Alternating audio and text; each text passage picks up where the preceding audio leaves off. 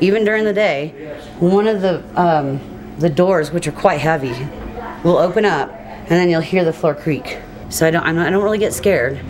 You know, I just let them know, you know, I'm not here to harm you, I'm just doing my job. We did hear some a little boy's voice. Sometimes you hear him crying every now and then. Whoa. You know what? I just got the chills.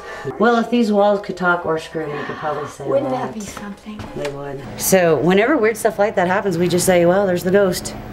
One of the nicest proofs I ever had of the existence of the other side was right after my mother died. This book popped out. It shot 3 feet out from the shelf and landed at my feet.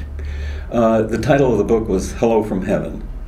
And the other really strange thing that he said while he was dying was he kind of looked up and he said, "It's beautiful." It's a great documentary on a timeless theme. It is a fascinating film of apparent messages from the other side. The first 200-300 people that I saw leaving this world, they started to mention things. They started to tell me things, trusting me that they were seeing spirits at the doorway. March 25th, 1990, some very strange things happened, actually, the evening of her funeral. There's life after death beyond all reasonable doubt. About 1/3 of the people who have had friends, close relatives die, actually have some form of experience with them. When I first started out in the medical field, working our small town hospital, again, my job was, as people died, I would hold their hand. I don't believe people should pass from this earth over to whatever is on the other side alone. I was taking care of a man who was clearly dying, and I was holding his hand.